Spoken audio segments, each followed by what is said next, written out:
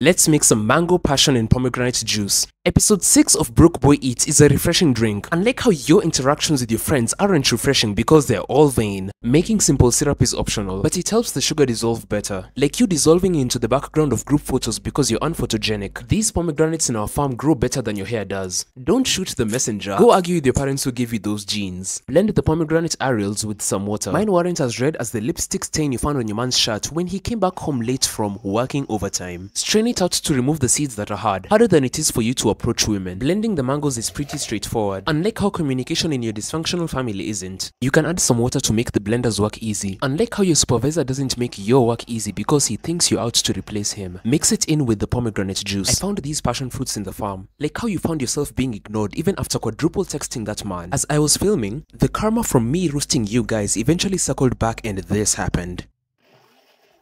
And that's your reminder to use protection. Once your simple syrup has just boiled, add in the passion fruit juice since you lack passion for anything in life. Don't include the seeds, just like how your friends don't include you in any of their plans. The mango juice goes in first because it's as dense as you. Then gently pour in the rest of the juice to make up for how you didn't receive gentle parenting as a child. Save this recipe and try it out as self-consolation for all the roasting I've done today.